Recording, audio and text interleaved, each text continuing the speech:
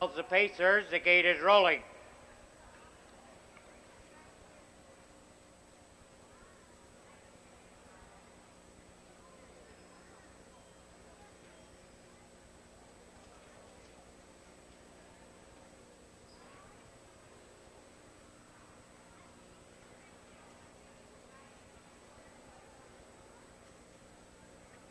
Here they come.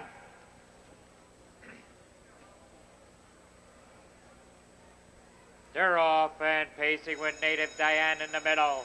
That's Hattie D down along the inside.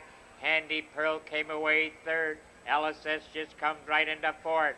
Corky's Young Wolf is now racing in fifth. That's Jane O'Queen in sixth. Wood Princess. Well, Wood, Bessie, and Love and Bloom is at the end. And from the outside to get that early lead now comes Native Diane. Hattie D is right there in second. Handy Pearl is pacing in third. That's LSS now racing in fourth. A close-up fifth is Corky's Young Wolf. Jane O'Queen paces in sixth with Wood Princess in seventh. That's Wellwood Bessie, and out and going from the end comes the Love and Bloom.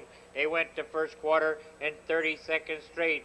And your new leader now is Hattie D by one. In second along the inside comes Native Diane. Racing in third along the inside, that's Handy Pearl. Up to be fourth now on the outside comes the Wood Princess. They go for that half-mile marker, and on the front end of the short lead, that's Hattie D. The challenger second now on the outside.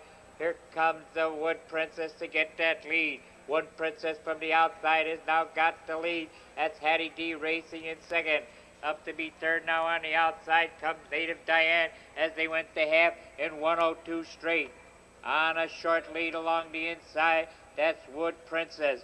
Racing up to be second now on the outside comes the Love and Bloom.